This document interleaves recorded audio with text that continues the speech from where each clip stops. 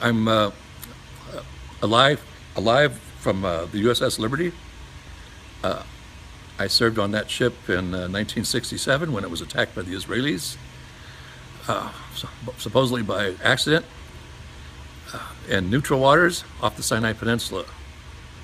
34 of my crewmen were killed and 171 wounded. It's now 50 years later.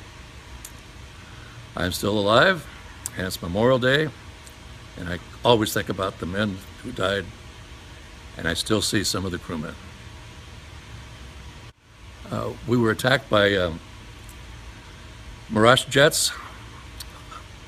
They strafed us and dropped napalm, and there was 4 torpedo boats, Israeli torpedo boats, circling us, and they fired 5 torpedoes total.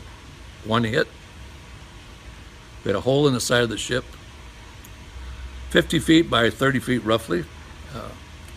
We had, for weapons on our ship, 50 caliber machine guns. 2 forward and 2 midship. All the men in those gun mounts were killed. And the torpedo hit in the communication spaces, and many men died wounded from there,